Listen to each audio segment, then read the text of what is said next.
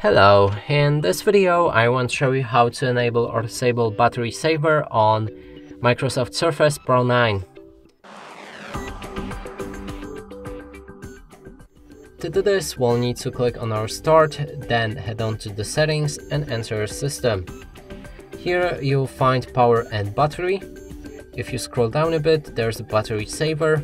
You can turn it off now. That means you will shut it down. If you want to turn it on, then you will see turn on now, just like that.